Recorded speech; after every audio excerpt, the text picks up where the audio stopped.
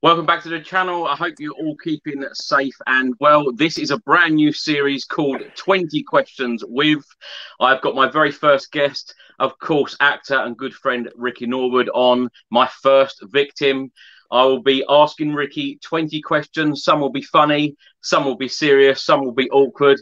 Ricky, how are you? Are you ready? Oh, mate, I don't know what I've let myself in for. To everyone listening and watching right now, I literally have no clue what is about to happen. Chris asked me to come on for a new segment. It's going to be 20 random questions. And I was like, all right, and mate, let's do it. I've had no prep. I've got no clue what's coming.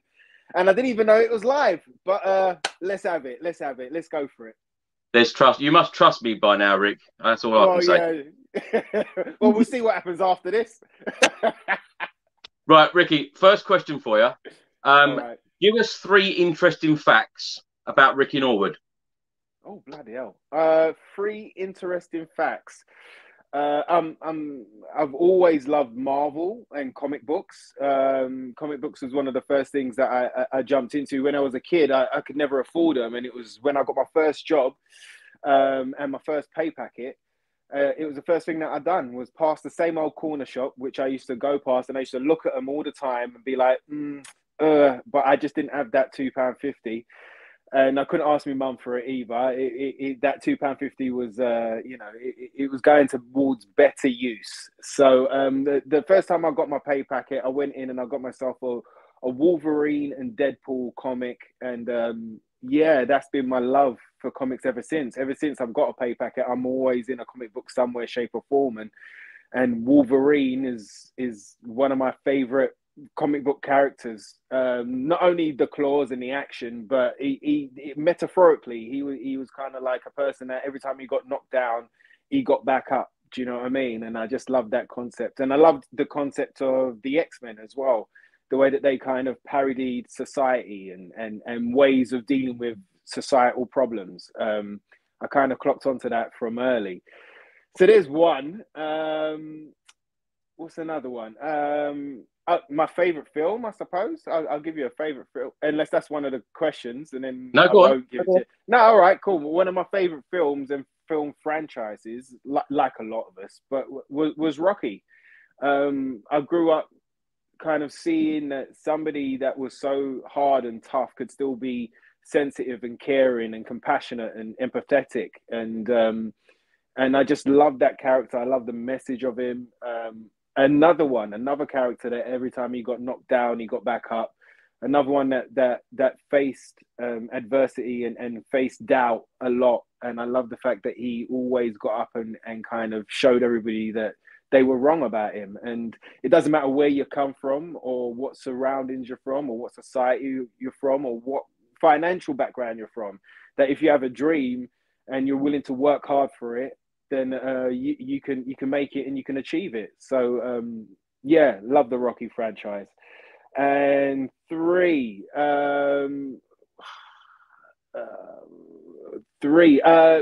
yeah, as a youngster, I suppose, myself and Darren Hart, who we grew up in after school acting club and going to theatre workshops and stuff like that. And when we finished college, at 18, 19, after a BTEC national and a HNC, the both of us came out and both of us was ready for a job. Both of us was ready for an agent, but it doesn't fall in your lap like that. So you got to work for it. So there wasn't many opportunities for us. So myself, Darren, and one other member whose name was John, DJAN, but you say it John. We started up our own little production company and we put together our own show. We wrote it, we done the set, we helped build the set, helped paint it, helped light it. We brought in different various acts of singing, dancing, and poetry and magic, loads of different skills. And we kind of formulated a show around them. And that was our first kind of experience of getting on stage and doing our own thing off of our own backs. And that's what got us both started, really. It was after that we got our first agents and we continued to do other types of theatre jobs as well straight after that. So, yeah, that was something that we started when we was like 18, 19. It was called DRD Productions. And yeah, it was really successful for the 3, 4, maybe 5 years that it was going. It was sold out, successful, and it was something that nobody had seen before. And we brought a lot of our friends that were in the industry, that was in the profession, friends and people that we trusted along, and we gave everybody a platform as well as ourselves. And then we progressed. The rest is history, I suppose. Love it, Rick. Question number 2. What is it like being an actor? What was it like being on EastEnders for that period of time? And is it possible that Fatboy will return to EastEnders in the future? Oh, all right. Okay. All right. So what's it like being an actor? Being an actor is fun, but it's tough.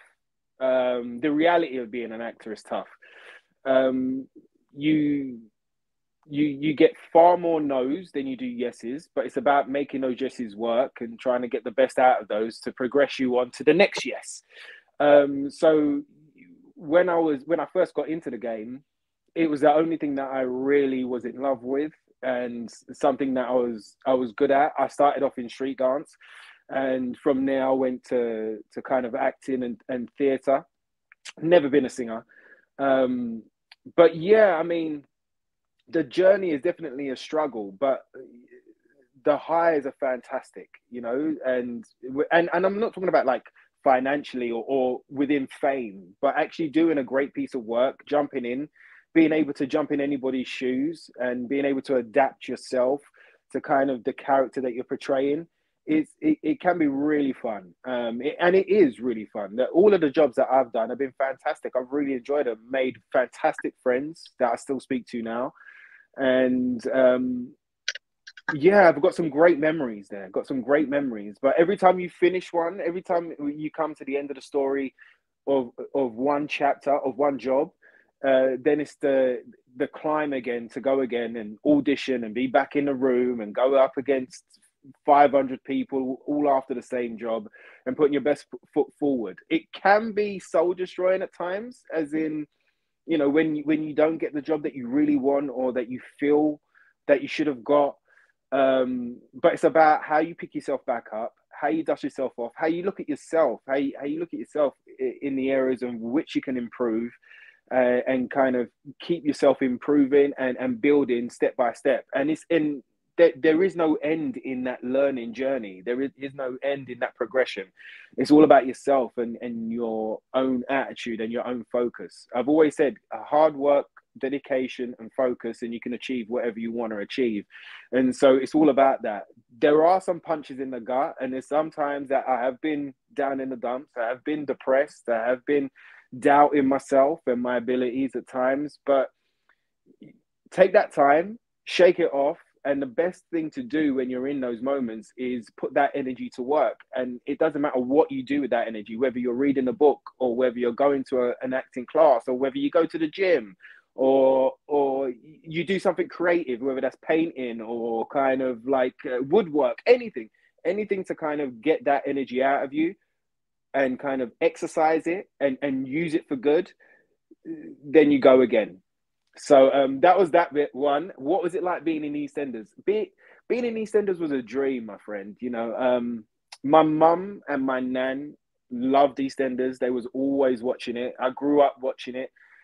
You couldn't phone my mum during the time that EastEnders was on, and these were like before mobile phones. And even when the mobile phone was there, if EastEnders was on and the phone went, if you was lucky, if you was important, she'd pick up the phone and then she'd be like, I'm watching EastEnders, and put the phone straight back down. So everybody would know, you know, give her a call back in 25 to 30 minutes.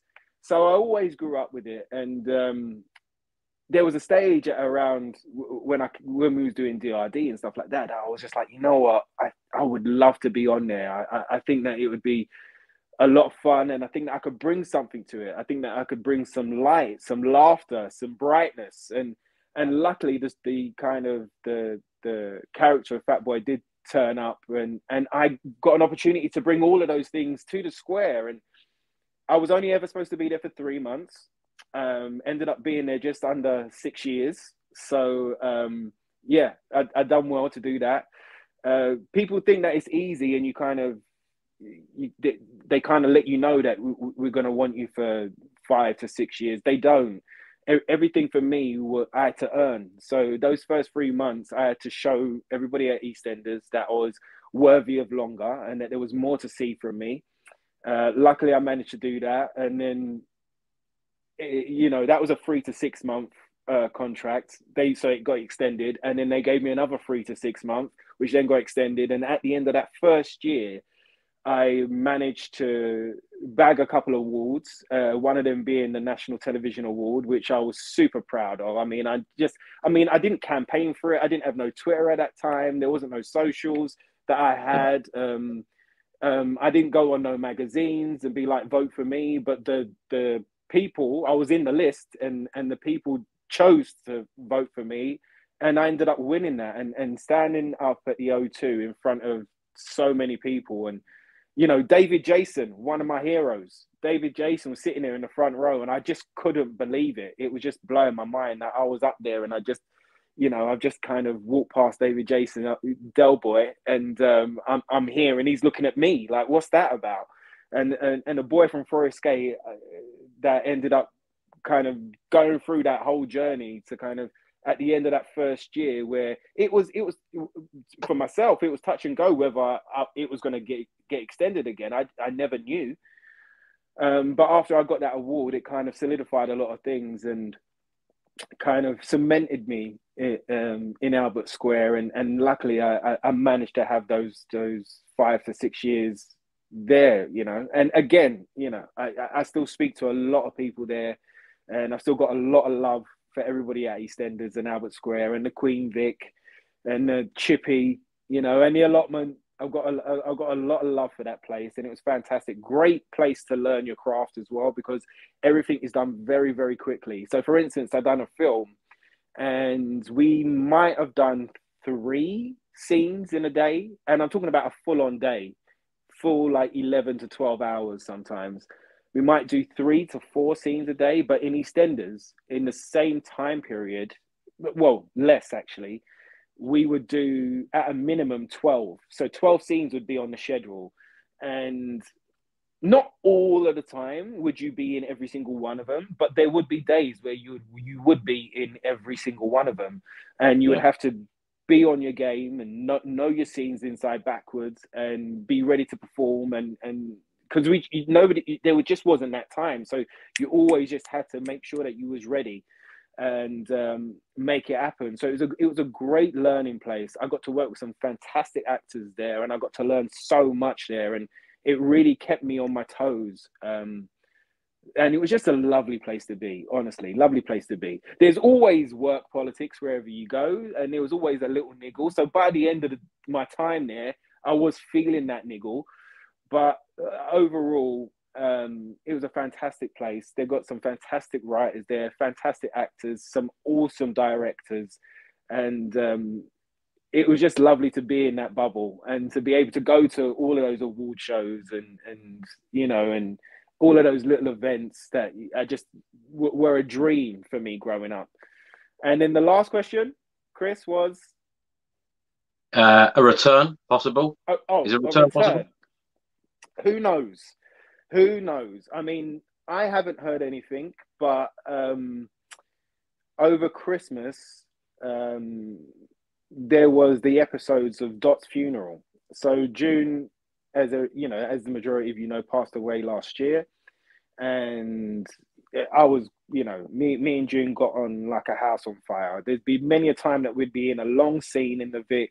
And we'd be in the corner and the cameras wouldn't be on us. And she would just kind of sit there and kind of, she'd like not slag off in a nasty way, but she'd just kind of crack joke in her character on all the other characters around. But she'd be like, oh, look at her. Who does she think she is walking in like that? Who done her hair? And like, she'd just give me these little things and we just sit there and giggle. And I used to make her tea and bring her in cake in the morning. She never used to eat, but so I always used to bring her in a little cake and not everybody could make her tea the way that she liked it. So I used to make sure that I made it for her and so that she would have tea and cake and at least she's got something in her stomach. And we got on like a house on fire. But over Christmas, they done her funeral episode, which was, again, another fantastic episode that was you know, really well written and directed, and really heartfelt, and was deserved for somebody who had been on the square for that amount of time and that had given so much to EastEnders. Yeah. And within that, there was, and I didn't know about this, there was a card that was sent for Dot and for the funeral, and an eagle-eyed fan paused the TV, zoomed in on the card, and it was from it was to Mrs. B from Fats. So, you know, when I left, technically my character was dead, but nobody saw the body, from what all the fans tell me. And so for them to put in a card that was you know, a kind of, you know, rest in peace type of card from Fats, kind of opens the door. But again, it's not my decision. It's got nothing to do with me. I love the place. If they call me, I would obviously sit down and speak to them. But it's to do with those guys. So the door is slightly ajar, and so you just never know. You never know. So watch this space. Ricky, third question for you. Why Tottenham Hotspur? Oh, well, that's to do with my dad. My dad's Bethnal Green born and bred. And Bethnal Green in East London is a Tottenham area. There was a pub, I think it was called The Approach, but I know it was on Approach Road. And that used to be a big Tottenham pub as well. And when I was growing up, my dad used to take me there. My dad was obsessed, or still is obsessed with Tottenham. Used to get stupid angry. I know me and you get angry sometimes, Chris, but if you would have seen my dad back in the day, my goodness, everybody used to just leave the house. Everyone just used to scatter. You just find your corner and scatter. Let's get out. So yeah, it was a lot to do with my dad, really. And growing up, there was a point where I think it might have been, and I'm guessing now, but I think it might have been between like 12 and 16. There wasn't too much for me and my dad to speak about.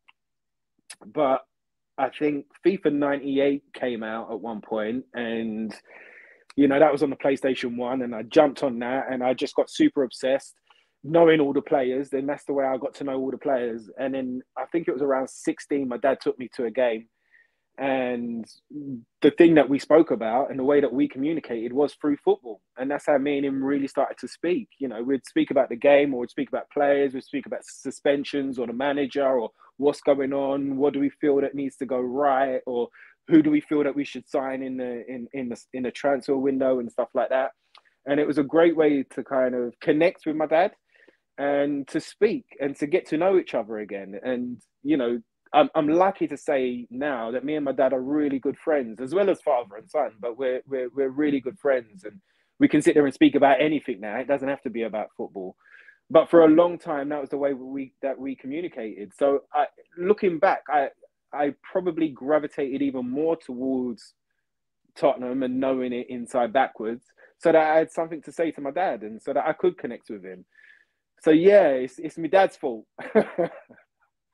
Do you know what, Rick? That is one thing I love about going to see Spurs home and away. Friends, family, you know, just people you know, people who sit around you. It is just, you know, the whole day is just fantastic. Win, lose or draw, of course. Win, lose or draw. Ricky, what's your favourite ever memory supporting Spurs? Oh, my favourite ever memory. There's kind of two. The first one is my first game, which ended up being a 0-0 draw with Charlton at home. Of course, it was at home. And it was just, you know, after all the stories, after all the kind of the talk and the anger and the frustration at home with my dad and stuff like that, to be able to go. Because my mum didn't want me to go for ages. She thought it was just going to be trouble, basically. She thought it was going to, you know, I was going to get myself in trouble, or I was going to, you know, be in a ditch somewhere or lost at the end of the game or something. But so I had to kind of wait until I was old enough to go. So the memory that always comes to mind is the first time walking into White Hart Lane and seeing the Beagle man as well. There used to be a little kind of guy that he only had like a little tray. It was almost like an airport trolley almost, but he used to stand there and used to have all the Beagles, and you could have one of those, and just walking up those stairs and seeing the pitch for the first time, it was just phenomenal. Just blew my head away, and it was just such a and again it was a 0-0, so it wasn't the most exciting of games, and we was right up at the back as well. But just being there and being surrounded by it, and then being in a stadium that was full of people that loved and breathed and felt the frustration as well as you, to be connected to all of these people, you know, around this stadium, kind of oohing and ahhing at the same time. And when somebody's scuffed a shot or it's gone wayward or something like that, everyone's and everyone's doing this, and to be connected like that. And again, with my dad as well, but to be connected like that to everybody that loved Tottenham as much as we did, or even more at that stage, and felt the highs and the lows with you. You know, it wasn't just you at home, or it wasn't just something that was kind of trivial. You know, like my dad's anger sometimes was described as trivial. What are you getting angry for? It's just the game and all of that, and you just throw that out the window. And when you're in a stadium full of, surrounded by 40 odd grand of people, all feeling the same, it just made sense. So that's definitely one of my fondest memories. I don't know whether to go. The other memory. All right, because I'm sure I'll get to speak about Ginola a bit later. But the other memory that I've got is the first cup final, which was the 99 Worthington Cup final.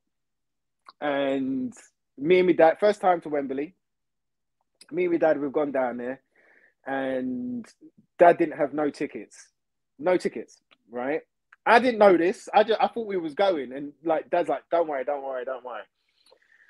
So anyway, we're at Wembley now, the old Wembley, and we're walking around Wembley, and Dad's looking for ticket touts. Do you know what I mean? He's like, you know, he's having a look.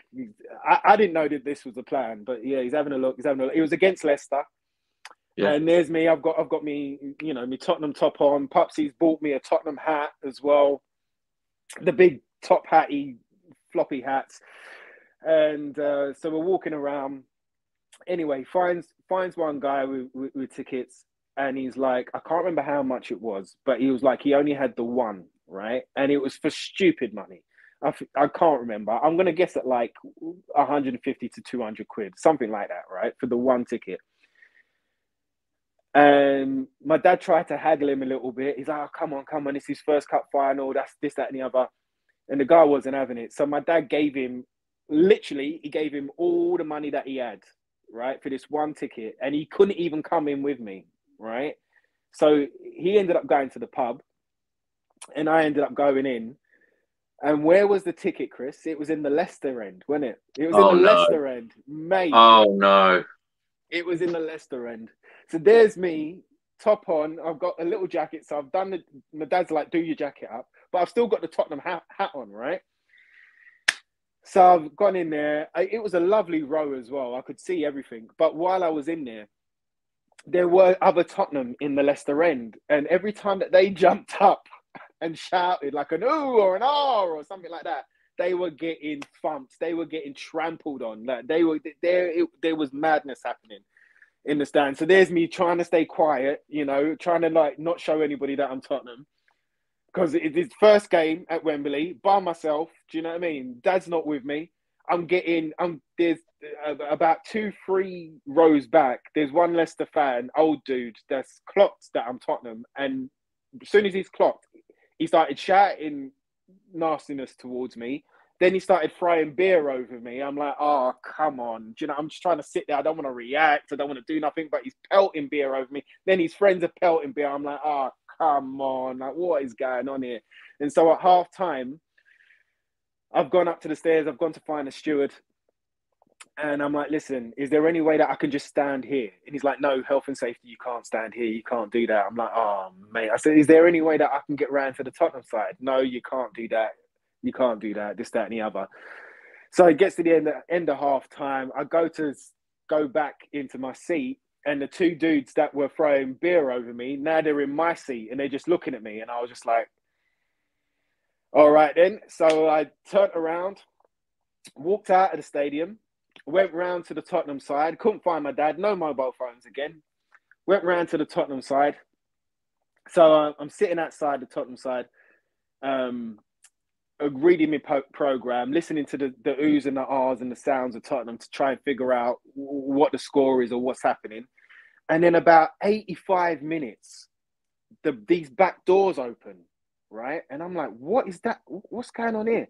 But the back doors open to let everybody out once the game's finished.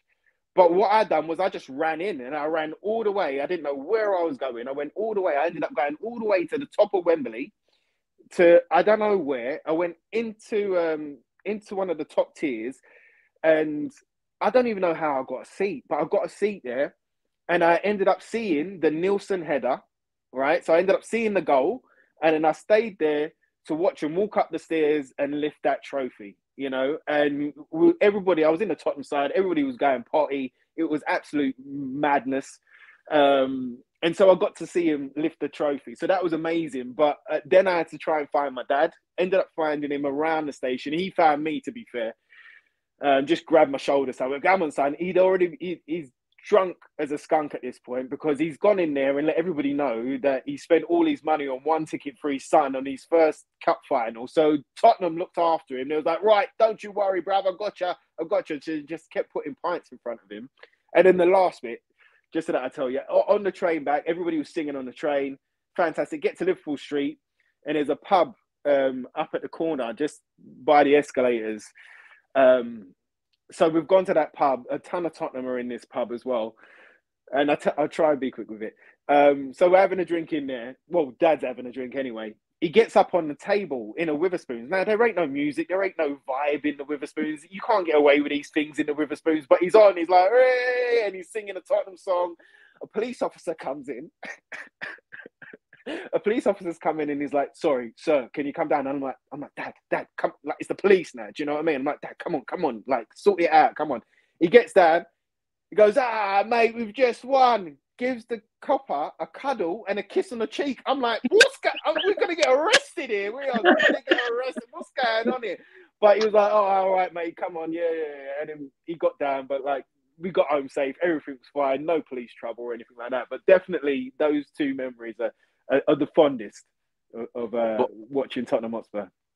What a fantastic story. And I love it, the fact that you've spoke about you winning a trophy already, and you've spoke about Tottenham winning a trophy already. Fantastic. What's the best goal you've ever seen Spurs score? There are a couple, but I've got to go back to my bias. So my thank you, Declan. My favorite player ever is David Ginola. And the reason that I love him so much, it's a bit like Sonny. He gives you the Sonny feels. The fact that he just came and always had a smile on his face, played with swagger, played with class. And that goal against Barnsley, where he just darted through about 5-6 and just weaved through and scored, that's one of my favorite goals ever. And it was like one of the first times that I had like electricity and tingles from toe to tip. Let me tell you, it started at the feet and everything. I was like, I went mad. It was like there was something. It was like I got possessed by somebody. Do you know what I mean? It was just an electric feeling, and what he brought to Tottenham, and the way that he every time he picked up the ball, he was just silky. You know, I loved him to bits. Loved Ginola to bits. And so much so that I'll squeeze this in as well. In 99, I think it was 99, that he won the PFA Player of the Year and all of that, and Writers Player of the Year. Well, 99 was when my little baby sister was born. And I got an opportunity to kind of give her a middle name. And so I just had to work it on my mum. I was like, her first name is Karina. And I was like, Ma, but come on, like Karina Ginola. Karina Ginola sounds really nice though, doesn't it? I mean, like, how nice does that come off? Karina Ginola? I was like, come on, Ma. So I ended up giving my little sister Ginola as a middle name. Yeah. It's on her birth certificate. It's on her ID. It's on everything. And that's what she Wow. goes by right now. Yeah, she goes by Karina Ginola. Wow. Wow. Yeah. Ricky, if you were on a desert island for a week and you had to take 3 items with you and a former Spurs player, what would the 3 items be and who would be the player? 3 items. So I would 100% need a musical device, whether that's like a CD player and a speaker or some type of, because I would need some Bob Marley in my life. All right. So, Bob has been there for me in the highs and in the lows. There's Spurs always a fan as well? message there. There we go. He saw him doing the kick ups with a Spurs top on. Yeah. So I would need some type of musical device to hear some Bob Marley. Most definitely. There would have to be. I think I would need a notepad and pen. I know that sounds crazy, but I would need a notepad and pen because just like acting wise, or creative, to be able to write bits and pieces, whether that's a sketch idea or a story idea or something like that, I would definitely need one of those. And then a packet of cards as well. I think the third one would be a packet of cards because, especially on a boring night, you can have a lot of fun with a packet of cards. And even if you're by yourself, you can play a bit of patience. And I love the kind of, there's a thing called cardistry, which is, it's a bit like card juggling, really. You can do loads of things. You can do riffles. You can kind of just do tricks with a packet of cards. And so I think just to have something to do with my hands as well. And the player, it'd be David Ginola all day long. All day long. I mean, who wouldn't want to be on a beach with David Ginola? I mean, come on. We'd be working on our tans beside each other. Do you know what I mean? I'd be like, come on, sunshine. Who would have the better six-pack? Oh, he would. Come on. He would all day long. He would.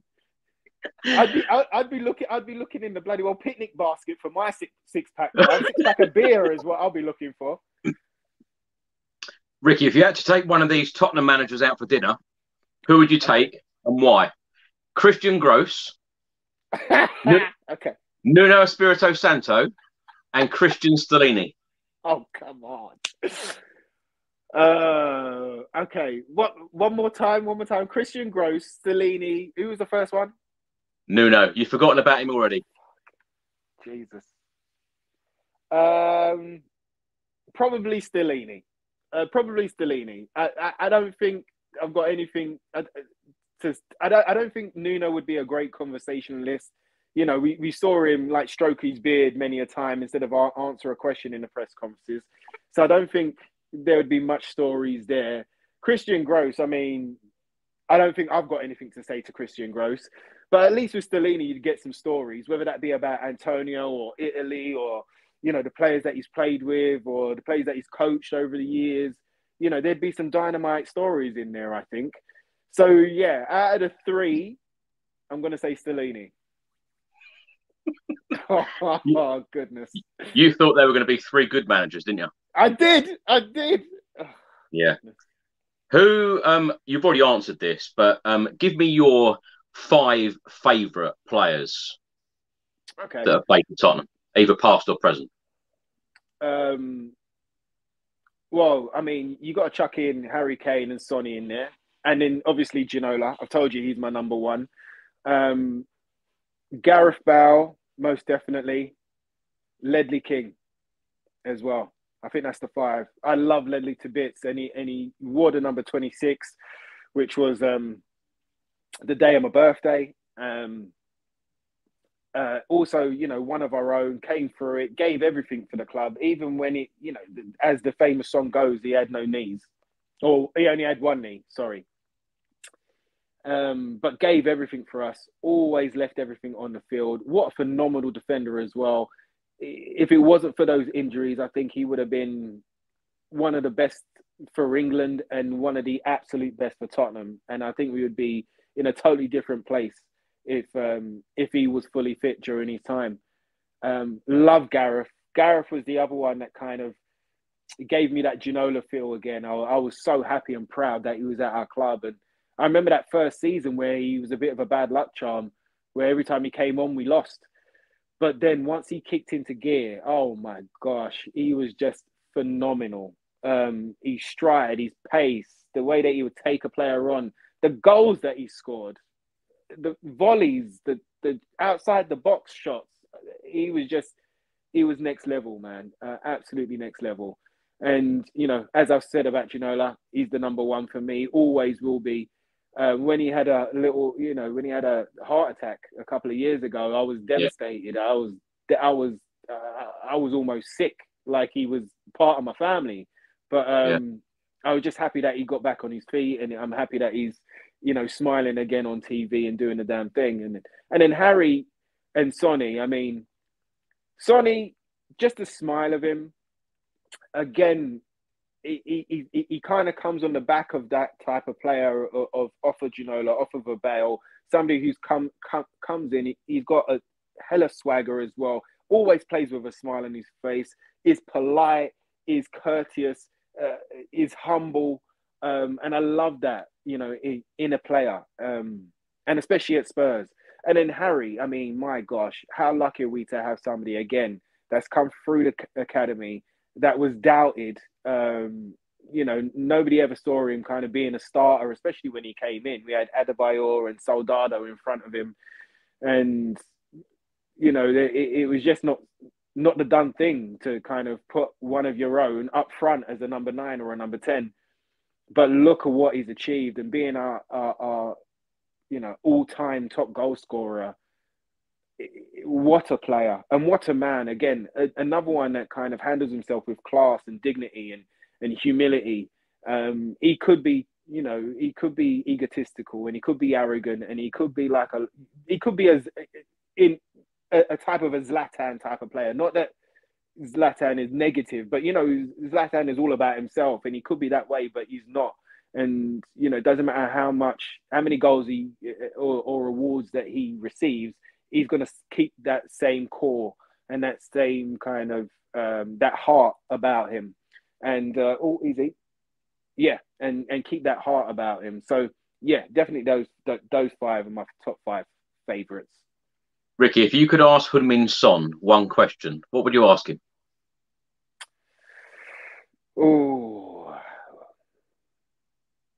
What would I ask him? What's the best Korean dish to have, maybe? That's a nice kind of trivial one. But do you know what? I'd like to know about him as a person. I'd like to know about him growing up and where he found his love for football and what kept him going, especially in the dark days, you know, whether that of being, you know, flying from South Korea to Germany and kind of away from your home and trying to build up his reputation. But even now, you know, when he first got with us, there was a dark period. He wasn't really getting in. And at the end of that first season, he could have been off. But Poch sat down and spoke to him. And Poch saw what type of player he was. He just needed to draw it out. And as soon as he did, I mean, what a phenomenal player again. But now, even now, going through this, he's had a bit of a tough season this season. We haven't seen the Sonny that we know and love. And I'd love to kind of ask him, like, what motivates him to get back up and what gets him through those dark days. You know, that'd be a lovely kind of point of view to kind of to have from his point of view, you know. Rick, if you could bring back one Spurs player from the past in his prime to play for this current team, who would it be? For this current team? Yeah, what do we really need? What ex-player in their prime do we need in this current team? I mean, we need a few, but I would probably say that Ledley in his prime, if he was fully fit, I think Ledley would be dynamite. But I've got to give you a couple of others. I mean, Toby and Jan in this system, in this team, would be dynamite. Edgar Davids would be dynamite in the midfield. Van der Vaart as a creative midfielder or a number 10, he would be dynamite in this. I knew you wouldn't only give me one because there was a whole list of players that we need. Yeah, there's a whole list. But if I could only pick the one, then I'd pick Ledley. Not only for his defensive abilities and his defensive awareness, but his leadership as well. I think he could be tremendous alongside Romero. on one side and Longley or Davies on the other. I think that he would transform us. Rick, if you could choose the next Spurs manager, who would you choose? I mean, he's magic. So, you know, he's magic. He's magic. I've said it many a time on the pod. Pochettino gave us as a fan base so much, and I know he didn't get over the line with a trophy. But I wouldn't want George Graham back, who won us a trophy, and I wouldn't want Ramos back, who won us a trophy. There was something different about Pochettino that, you know, Nuno spoke about making us proud. Well, Pochettino was the one that made me proud, you know. Yeah. He dispelled every hoodoo that we had, every away ground that we didn't win at, he won at. He dispelled every kind of hate or wrong. Every time that there was a word said against him, he went out and proved everybody wrong. He had class. He had dignity, especially in the press conference. I mean, I miss those press conferences. Even with a dodgy question, he was one who approached it with the right mind. And he loved us. He loved us. I don't think I've ever seen another manager. We've had some great managers in my time, but I don't think I've ever seen another one who bled blue and white, who loved having a cockle on his chest, who wanted to do so much for this team and to kind of take him to the heights that we hadn't been at. And, you know, we might have reached a height before, but we'd soon drop off. And what Poch done was consistently kind of keep us pushing. And a lot of people would like to speak about the last 5 months of his reign. Well, I would say look at his first 5 months. You know, I think people forget that. I remember us being at the top of the charts of everything, whether that was passing, goals scored, goals created, crosses, headers, defense, you know, no goals. You know, the comebacks in the 85th or the 90th minute, there was so much that he gave us. And it really did break my heart. After Ginola left, that was the last player that broke my heart. And I said, there won't be another one. And however much I loved Jermaine Defoe is another one that I've missed out as well. Yeah. However much I loved Jermaine or Gareth or anybody else, I wasn't going to love anybody as much as I loved Ginola. But Pochettino, I loved a lot. Do you know what I mean? I loved a lot. And when he got the sack, I actually screamed out a no in my house. I was doing the washing up at the time. And I screamed out a no. And my missus came down. She's like, whoa, what's happened? What's happened? She literally thought I'd either broken something, like my arm or something like that, or like somebody had died, and I just got that text that, like, the in an acting kind of front, the tone of the no said something horrific had happened. And then I had to turn to her and go, they've sacked Pochettino. And she was like, no. And she went up the stairs. But it hit me in my gut. It hit me in the bottom of my heart because of, if you know, for everything that he gave us, I just believe that he deserved a lot more than what the club gave him. I think they could have backed him in the sense of, they didn't back him over those 520 odd days or 50 days or whatever it was. 18. But 18. But they could have backed him at that spell, because it was the first time that we had dipped. And all right, we dipped for a period of time. But I believe that if he would have got what he was asking for, which was the painful rebuild, that we wouldn't have had that dip, or that dip wouldn't have been as harsh, you know. But I believe that he had a lot more credit in the bank, and a bit like Liverpool and Klopp right now. If Liverpool sacked Klopp right now, even though that they've had a bit of a shocking season to their standards, then everybody would be like, what? Why? Why would you do that? And that's how I felt with Poch. What did you shout out when Jose was sacked? I didn't really. I didn't shout anything out. What about Nuno? See you later is what I shouted out. See you later, sunshine. Jog on, mate. Jog on.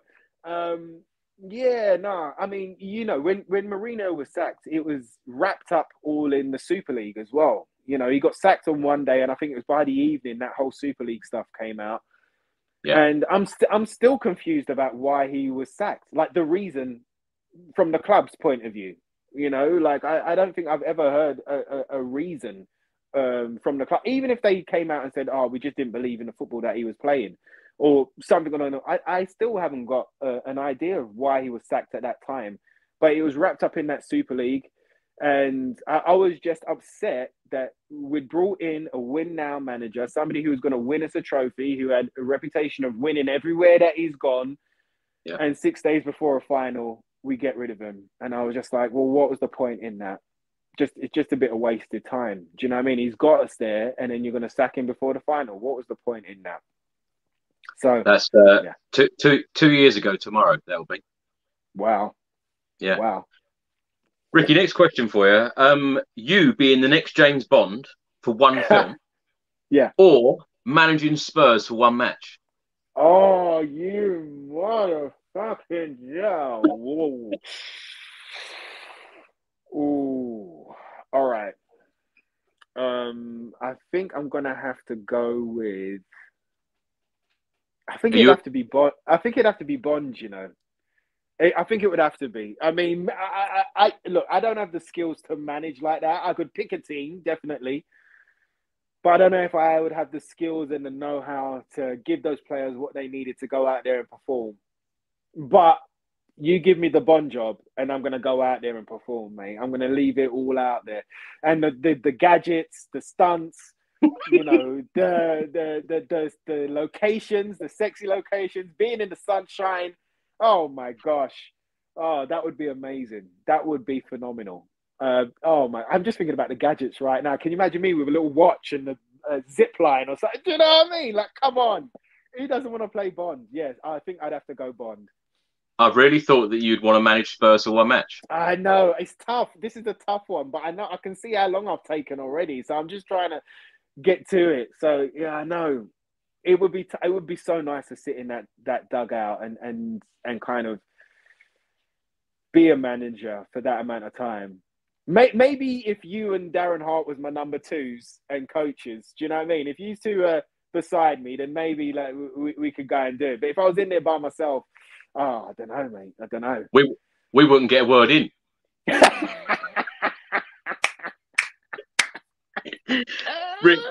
Spurs to win the Champions League or England to win the World Cup? Spurs to win the Champions League. That was a quick one. Spurs to be the champ. Again, like, you know, with the heartbreak, you know, England's a lot of heartbreak. And you've said it many a time. To be a Tottenham fan and an England fan, my gosh, you know, that's a lot of strain. That's a lot of stress. But yeah, there was I can't remember what tournament it was, but I just started falling out of love with England a little bit. But Tottenham's my life, mate. You know, Tottenham's every day. Tottenham, if there's one, you know, whether it's a podcast or something that's written about Tottenham, or there's a YouTube video, you know, that's how I found you, Chris, you know, because you was walking around the Tottenham stadium giving me updates about what panels are going in where. Do you know what I mean? Every week.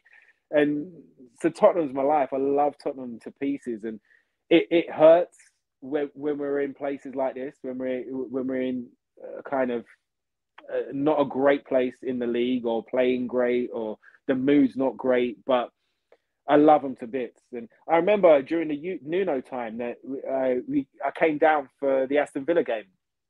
And before then it wasn't great. But I remember saying to you as soon as I walked in, and like I was upset, you know, I was thinking about all of the rubbish that had been happening around Tottenham. And I was upset, but as soon as I got there and I looked at the stadium outside, it just took my breath away again. And I started getting excited. And as soon as I walked in and we saw the pitch, and I'm like, oh, I know it's been terrible, but I'm excited to be home. Do you know what I mean? And there's something that Tottenham is to me that I just, you know, I don't know if I can even describe it, mate. It just gives me something. It sings to my heart. And I love going through the highs and the lows with them. And that's why, as we say, win, lose or draw, come on you Spurs. Do you know what I mean? That's why I won't really mind coming on after a defeat on here or anywhere else. Do you know? I'll be like, look, all right, fine, we'll speak about it. And sometimes you'll get my not so nice face, and you'll get not so nice rants. Do you know what I mean? In different tones, but they're my club, and I love them to bits. And there's nothing more that I want than to see them succeed and see us all succeed together.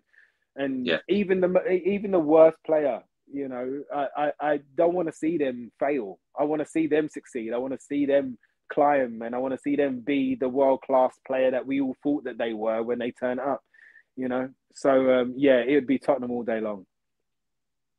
Hopefully success is not that far away. Come on. Yeah.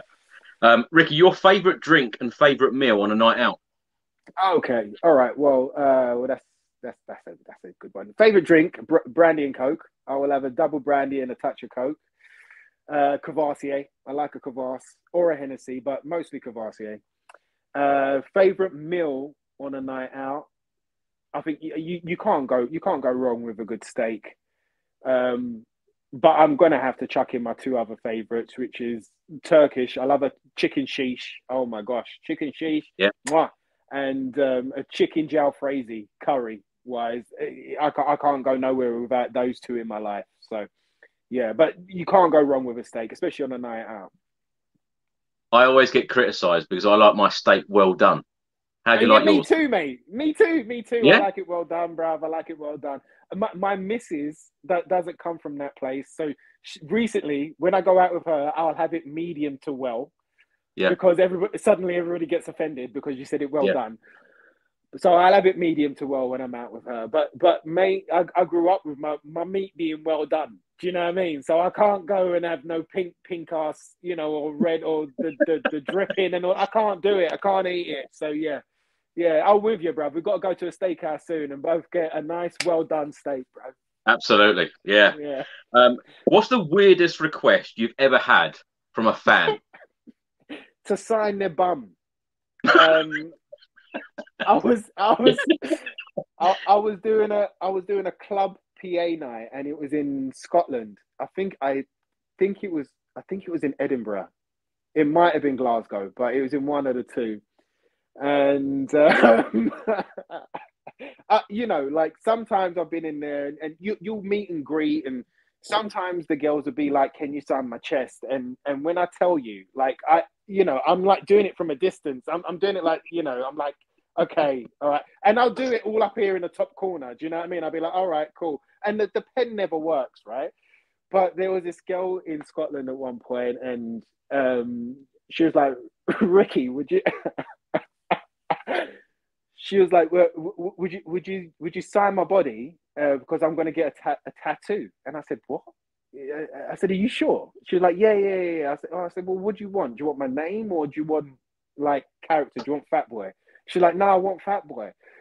So I'm like, all right. And I was like, I'm fine. And I didn't know where it was, as I'm saying, all right, then fine. She gives me the pen, then she turns around and lifts up her skirt, and she's like, can you write it on my bum? And I was like, what the hell are we doing here? Like, what are we doing here? Like, what is going on? So on one cheek, again, I didn't hold to write. I'd done it from a distance again. Do you know what I mean? So on one cheek there was fat, and then on the other cheek there was boy. And I really hope she didn't get that tattooed on her backside. I really hope she didn't. But yeah, that's one of the weirdest requests that I've had. I didn't expect that, I must say. Ricky, if you played for Tottenham, what position would you play? I mean, I've got no left foot, but I would be I would be left wing, and I would have the number 14 on me back, and I would be in Ginola's position. Do you know what I mean? That's where I would play. Again, like I say, I've got no left foot, you know. But yeah, it would be on that left side with the number 14 on my back and trying to be Ginola. I'd have to put in some hair extensions so I could get the hair going. But yeah, that's where I'd be. Who's the most famous person in your phone book? In my phone book? Bloody hell. My phone's there. It's there. I can't even have a look. Okay. Vanessa. Yeah, Vanessa Hudgens. So I worked with Vanessa on the Princess Switch films. And, you know, I don't know how many she's got on Instagram, but I think it's like 14, 15 million, or it might be more than that. It might be something like 50 million. But yeah, she's, you know, uber famous. She's, you know, superstar famous. Everywhere she goes, she's known. Some would know her through High School Musical and growing up with her that way, but she's been in loads of different films, and she's phenomenal. She doesn't really walk with the fame. She's really down to earth, really lovely girl, and just super, super talented. I saw her on the Switch films.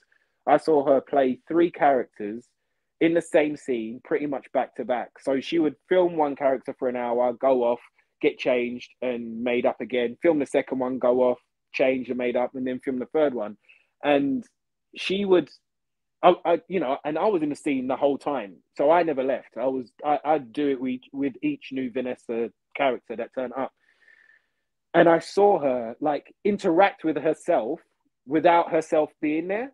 So obviously it's a bit later. It's a bit of visual effects and stuff like that to get the 3 Vanessas on at the same time. But she would, like, in one speech, she would be talking, and then she'd look at her. Nobody's there, but she's looking at herself. And then when you'd see it put together on the monitor, I was just like, this girl's phenomenal. And she would go. She was one that was in every single day. She was in every single day, you know, from 7 in the morning till the very last one at night, 11s, 12s at night. So, yeah, she's phenomenal. So, yeah, that's the most famous person, I suppose, I've got in my phone book without checking it. Johnny Hotspur has just said that Vanessa has 49.5 million followers on Instagram. There you go. Wow. Wow. Yeah, in my head, it was like 14. It was just like I had to rationalize it. I was like 14 or 15 mil. But then I knew it could be something like 40 to 50 mil. Do you know what I mean? But, yeah, wow. She's Ricky, lovely. can you name the starting 11 for Tottenham the last time we won the FA Cup in 1991? No, I can't name the starting 11, but I know Gaza was there. Oh goodness, was 91? Was Lineker there in 91? Yeah. Lineker, Gaza, Mabert. Yeah.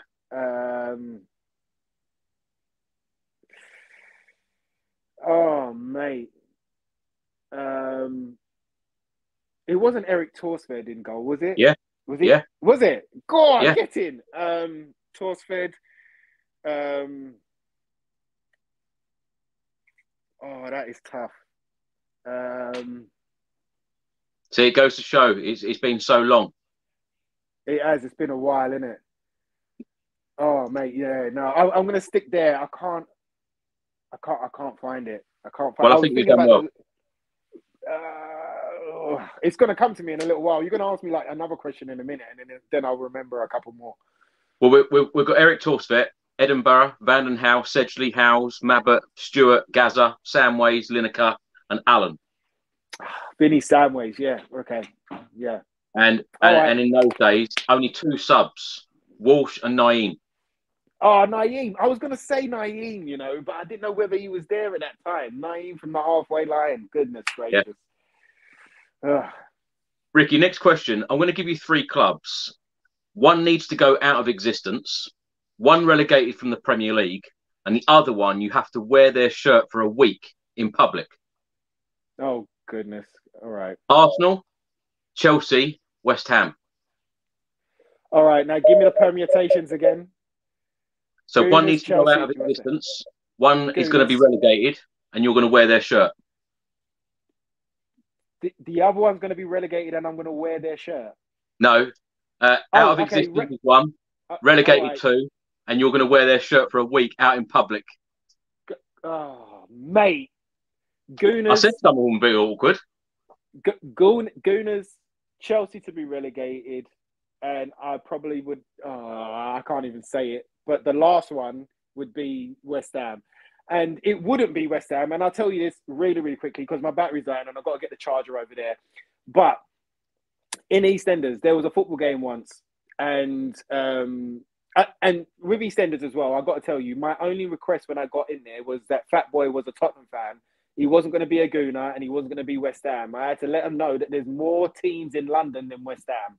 So Yeah. And that's where I had Tottenham gloves, I had Tottenham scarf. I'd bring in as much Tottenham as I could bring in. But there was a football game that was being filmed, and there was a stag party. I think it was Jack's stag party, and basically the scene, I was supposed to be in a scene where I met the football team afterwards.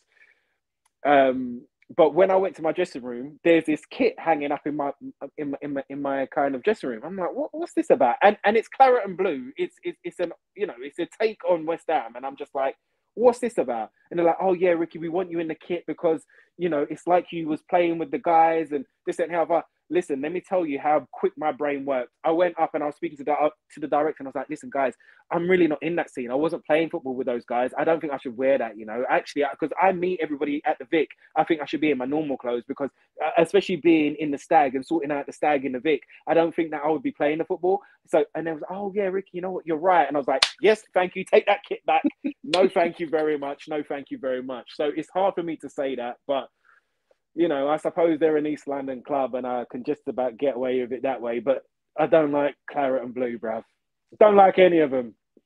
Ricky, we've got one more question, but I think you should grab your charger because I think this will take a little bit of time.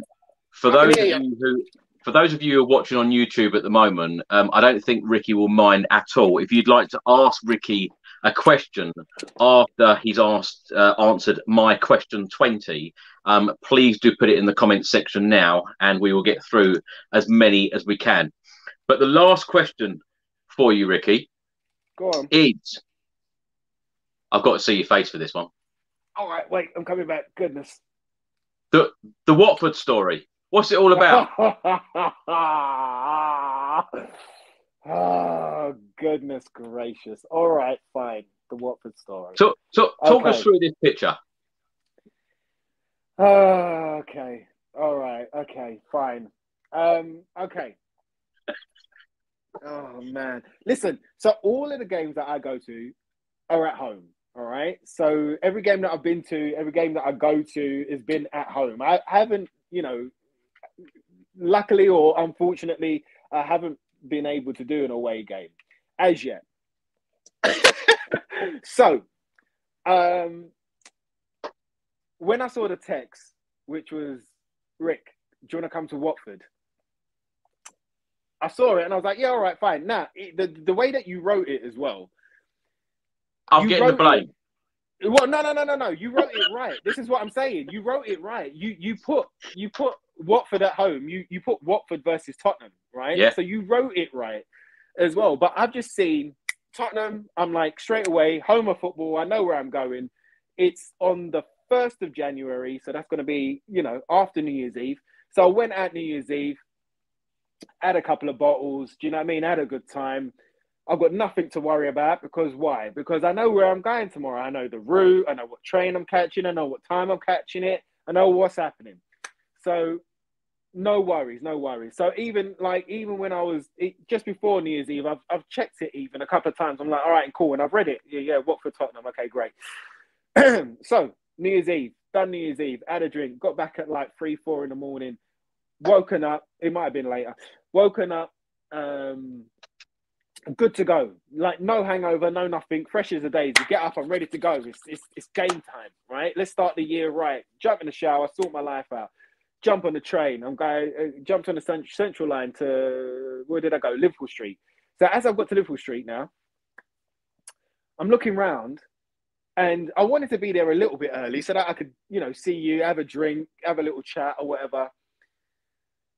So I've got to Liverpool Street now, and I don't see any Tottenham fans whatsoever, right? And I'm like, well, that's weird. What's this about? Like, am I here just early? Do you know what I mean? Like, you'd normally see a couple. You'd normally see groups of a couple, or you'd see a couple looking up at the platform. What is it? Departure times and stuff like that for the train. You'd see them. I'm like, I can't see none of them here. I'm like, what's going on? I just saw a few darting around the corner, but. All right, fine. I've seen one or two, right? And at the same time, I thought to myself, well, where are the Watford fans? All right, I would normally see, the yellow tops of the Watford. I'd normally see them. All right, look, don't worry. What time's the train? Right, having a look. What time's the train? Seeing what time the train is. Now, the trains are coming every half an hour, which again is a bit weird going from Liverpool Street. Because on a match day, they're a little bit quicker. They might be like 10 minutes, 15 minutes sometimes for the White Hart Lane train.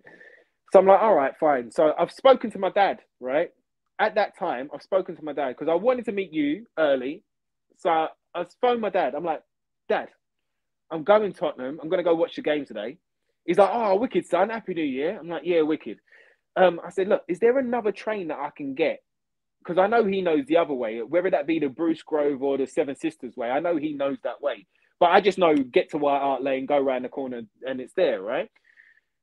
So he's like, look, son, don't worry about that, the other train. He goes, just jump on the White Hart Lane train. Just do what you know. So I'm like, all right, I'm fine. So I've spoken to my dad. He hasn't said anything about it. No red flags. Nothing's been flagged up at all. Jump on the train. As I'm going down there, now I'm reading bits in the paper. I'm reading Tottenham bits in the paper as I normally would. Checking bits on my phone. And I'm looking down the platform and stuff like that, on the carriage. And again, I can't see too many fans, right? At all, right? And I'm like, what? Have I just caught an early train or what? What's going on? Now, at the same time, I think the Gooners had an afternoon lunchtime kickoff that day. So it gets to, I don't even know where, but I see a load of Gooner fans get on to go where they were going. Their game must have finished at that point. So I'm like, all right, cool. Again, can't see nothing. Get to White Hart Lane Station, come out, go around the corner. Now, I love this bit. I love going around that corner and then the stadium just appearing out of nowhere like a big spaceship. I love it. I loved it when it was old school White Hart Lane, and I love it even more now. Do you know what I mean? And I just love that corner. I just love going around that corner and it just appearing to me. So there's me by myself. Come out the station, not seeing too many fans at all. I'm like, well, okay. I at this point, I look at the text, and I looked at the text. I'm like, are we playing today? So I look at the text. It's like Watford versus Tottenham. We're playing today. Still not clocking whatsoever. I'm like, let me check Sky Sports. Check Sky Sports. Watford versus Tottenham. We are playing today. So I carry on walking towards the stadium. Walking towards the stadium, I'm looking. I'm like, is it shut? Like all the lights are off. Like I'm like, what is this? Like, what's going on here? I was like, all right, cool. You know what? Maybe I'm just super early. Maybe I've not even clocked the time. Maybe it's a 4:30 kickoff or something. I don't know what I was thinking. But I'm like, all right, cool. So I've texted you anyway. I'm like, all right, I'm here. I said, I think you was still on your way. You were still traveling at that point. And so I said, all right, cool. I'm going to go into the club shop. I'm going to mill about in there for a little bit. And I'll see you in a minute. Gone into the club shop. There's a couple of fans in there. Again, not too many, though. Not as many on a match day. So there's a couple of fans in there. So I'm potting around. I pick up a few knickknacks. I've still got a few knickknacks of yours, Chris, that I got you at that time, just to say, oh, thanks, mate. It's still in the drawer over there. And so I've gone round, and then as I've gone to pay, one of the security have stopped me, security lady, and she's like, oh, was you in the Princess Switch film, the Christmas film? And I was like, yeah. So they was like, oh, awesome. I just watched that with my kids at Christmas. We loved it. Really nice to see you. There was like the two girls behind the counter. They recognized you from EastEnders. So I was like, oh, how you doing, ladies? You're right. So then they started chuckling, and we started having a little bit of a conversation. So I was answering their questions. I get a phone call from you, and you're like, Rick, where are you? I said, I'm in the shop. Give me 2 minutes. I'll be out in a minute. It's like, all right, and cool. Put the phone down, finish off the conversation. Nice one, ladies. Lovely seeing you. Come on, you Spurs. I'll see you soon. Happy New Year. Walk out the stadium, look across the road to where I think you're going to be. And like, there's literally nobody there. I'm like, what's happening? Like, where is everybody? So then I give you a call. I'm like, Chris, where are you, mate? He's like, yeah, I'm just down the road from the club shop, like Vicarage Road, club shop. And I was like, oh, nice. All right. Well, I can't. I said, wait, what did you say? He's like, yeah, I'm just down the road from the shop, Vicarage Road. So I said, Vicarage Road? He said, yeah. I said, bruv, I've only gone to White Hart Lane. And you're like, nah. I think you genuinely believed that I was joking. And I'm like, Chris, I'm not joking. I'm like, mate, I'm not joking, bruv. I'm literally, I've just come out of the club shop, bruv. And I'm looking for you. And you're nowhere to be seen. But yet, it's at Vicarage Lane. I'm like, oh my gosh. I was like, no, don't do it to me. I was like, all right, and cool. Let me try and get there.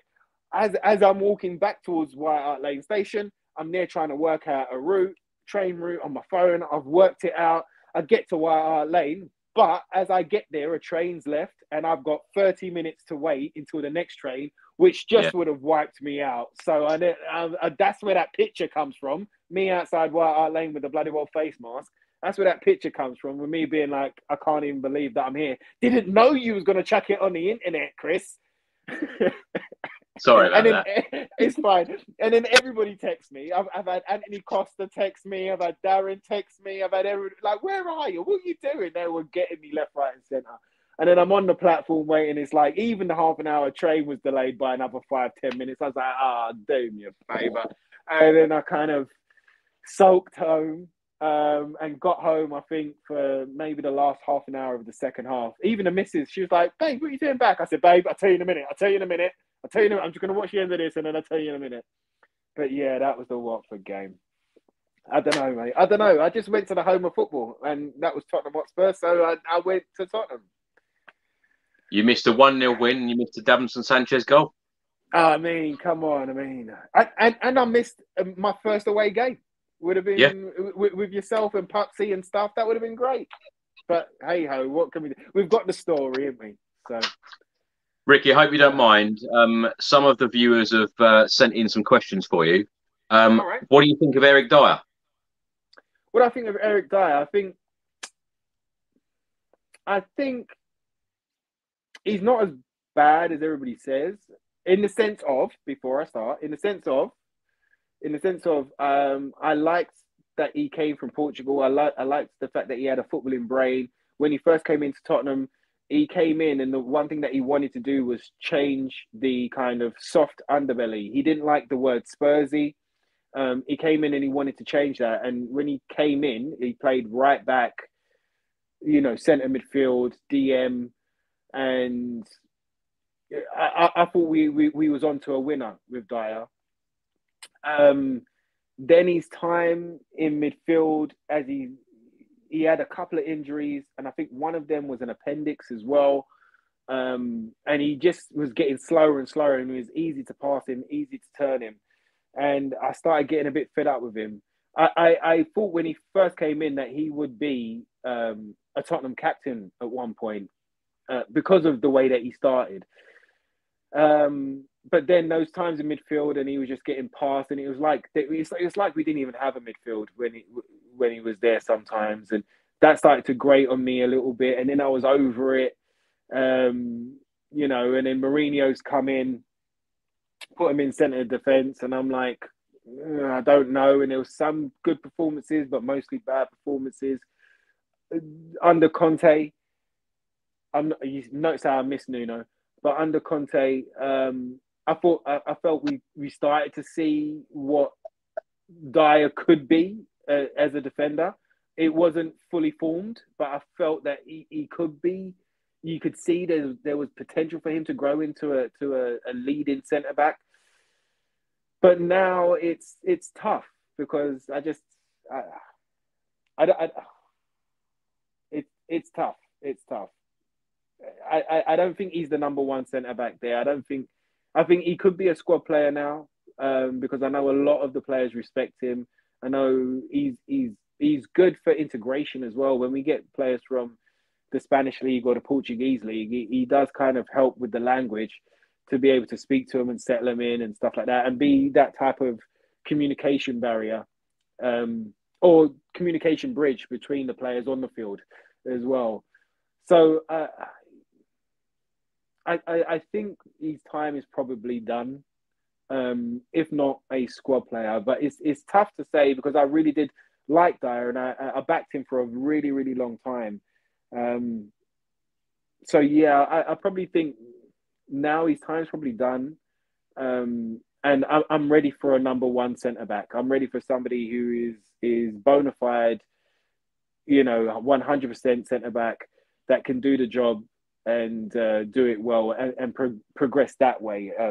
So yeah, there's been too many performances now where I just look at Dyer and I'm like, it's not the one right now. It's not the one. It's not the one.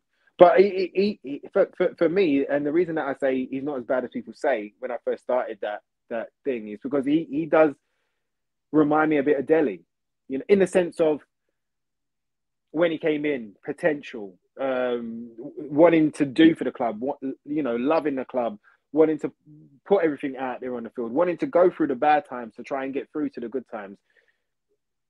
And whether you like it or not, he's still the best centre back that we've got at the club.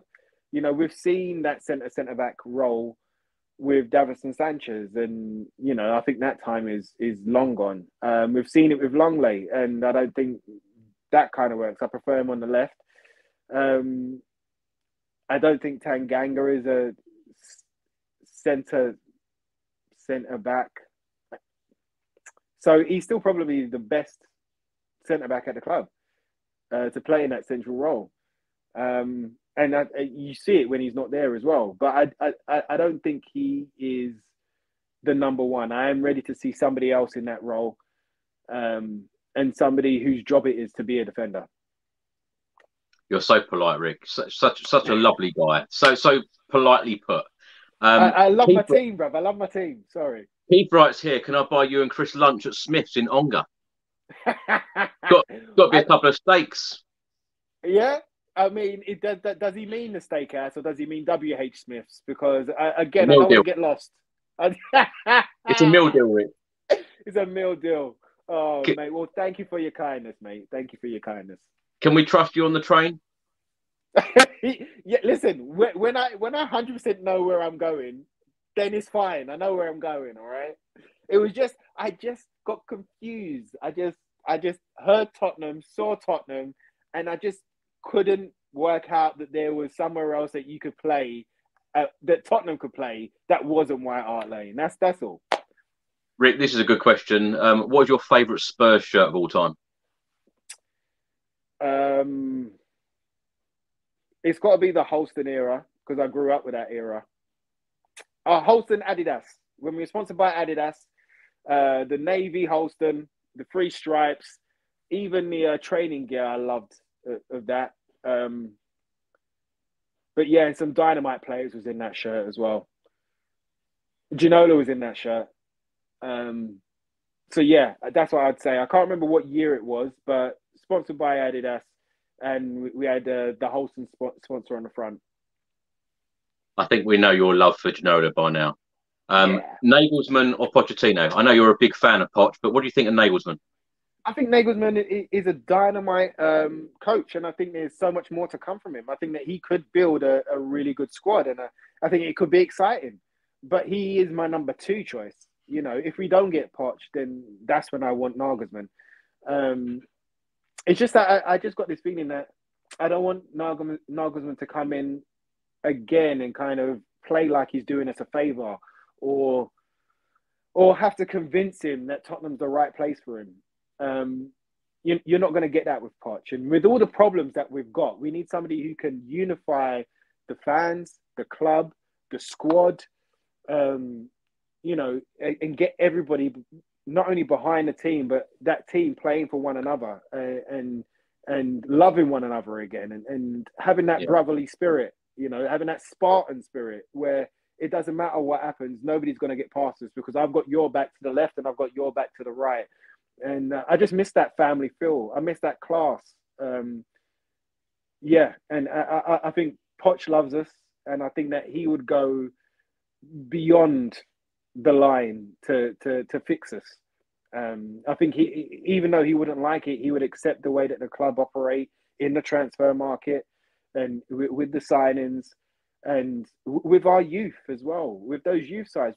You go and watch the youth, Chris, and you know we've got some dynamite youngsters that are in those younger squads, and who better to kind of bring them through and nurture and kind of learn from than Pochettino?